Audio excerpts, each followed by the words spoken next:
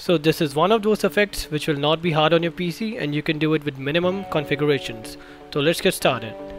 Okay, let's begin. So first of all, I will go into my material preview mode, and I will also open up my shader editor, and let's see what we have here. We are not going to play with this, so I will just select all of this and press Ctrl G and click on this marker, and now we have the main material as grouped. So first of all, I need a wireframe, this, and you can click on pixel size and get more uniform wireframe effect on this. So the thing is, we need to have a mask between this original material and the wireframe. So for that, let's get our wireframe mode sorted first, because as it stands we cannot see through this. So for that, I will go into my EV.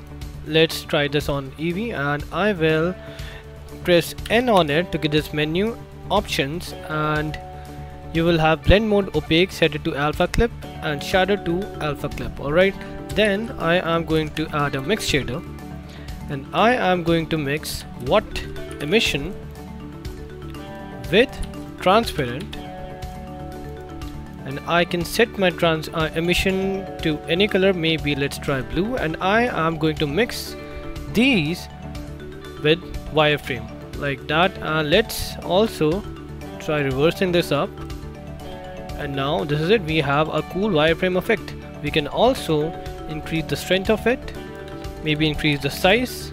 This is how it looks, but I think we are comfortable with 0.5, I guess.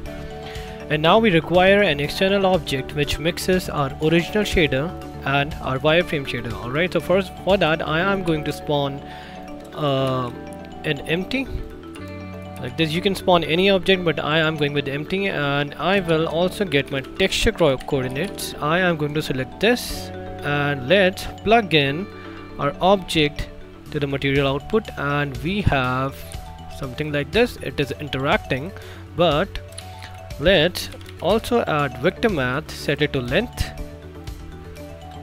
and now we have black and white, which can act as a mask, but we need more controls over it.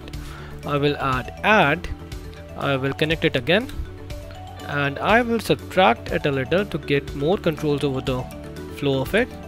And let's add a color ramp, and also let's go B-spline for a smoother flow. Alright, so now this can act as a mask between these two shaders. Alright, so for that, let's add a mix shader and connect these two in, and let's mix them like this.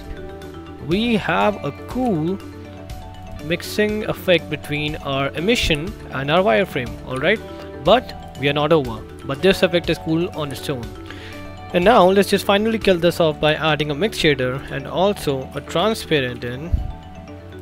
Let's mix them together, and I will also use my original gradient mask with an object, and I will connect it here, and there you have it. And the best part here is that you can still customize the wireframe then, and I can maybe use a green color like I used earlier.